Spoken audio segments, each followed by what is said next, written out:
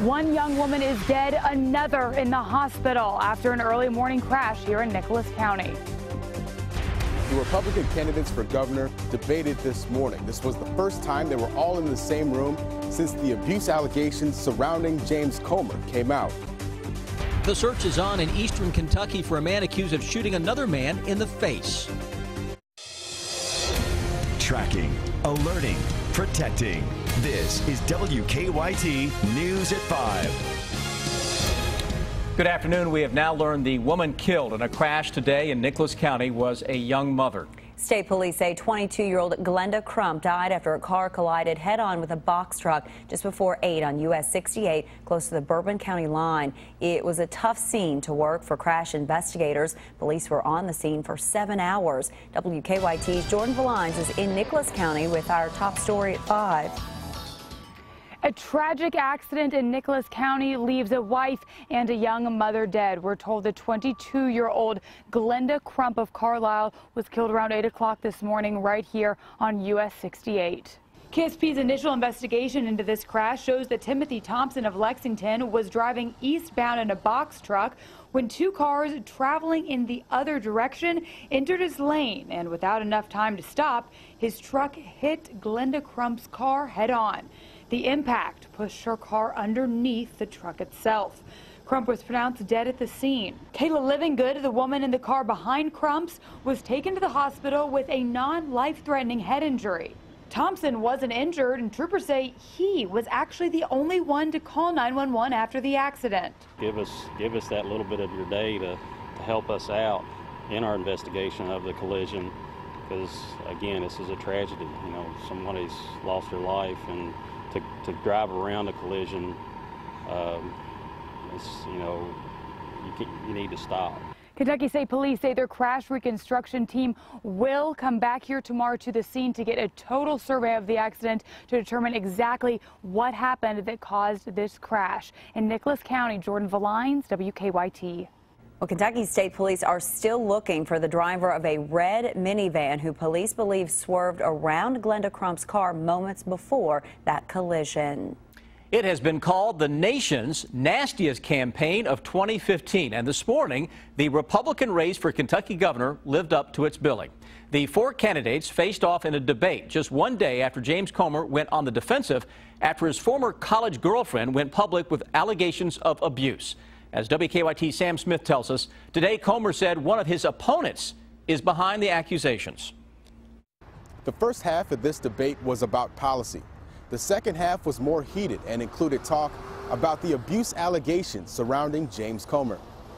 Those allegations came from an article in the Courier-Journal. Comer's ex-girlfriend, Marilyn Thomas, told the paper she was physically and mentally abused during their relationship.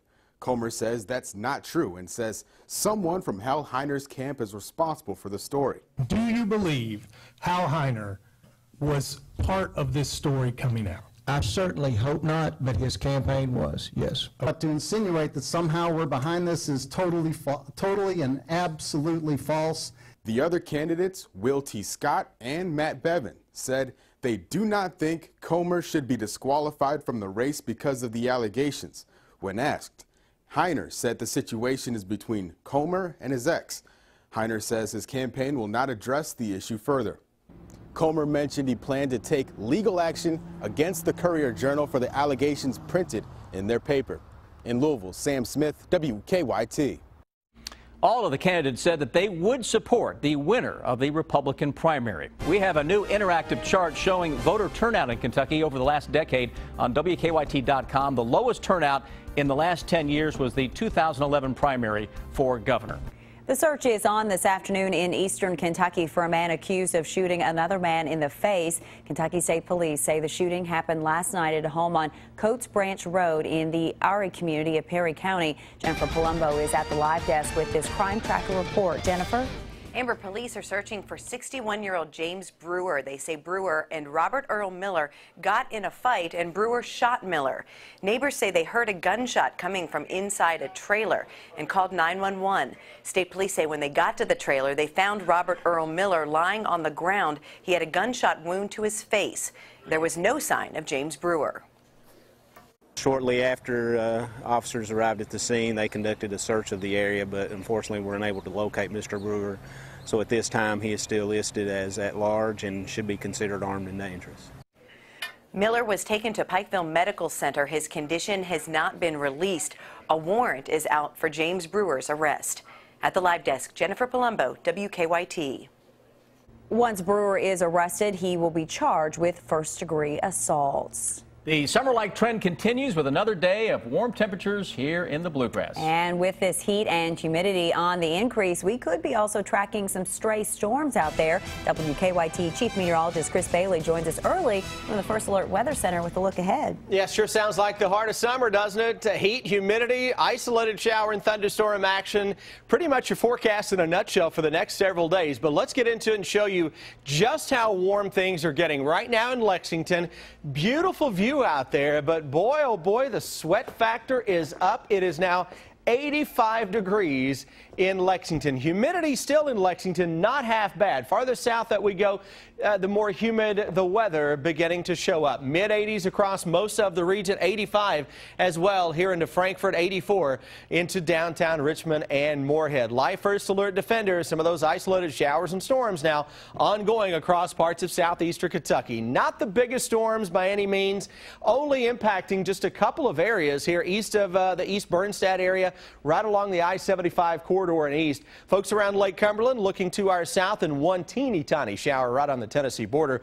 Lexington Metro, not a whole lot to write home about, and we're going to continue to see that mix of sun and clouds that'll carry us right on in to the evening. And again, partly sunny skies showing up with each and every stop on our live sky cams. Guys, when I come back in a little bit, I'm going to show you when this summer train comes to a thundering end in the 7-day forecast. A highway has been reopened after a coal truck crash earlier today. Our county-by-county coverage begins in Perry County. Highway 28 in Chaves was closed after a coal truck turned over, spilling coal all over the road. The Kentucky Department of Transportation was called in to clean up the coal and remove the truck. The road was reopened earlier this afternoon. No one was injured. In Laurel County, the search continues this week for a man who has been missing for almost 3 years. Clarence Holmes disappeared on Laurel Lake back in July of 2012.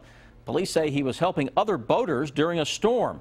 The family says divers will be out on the lake all this week searching a specific area. There have been dozens of searches of the lake since Holmes disappeared.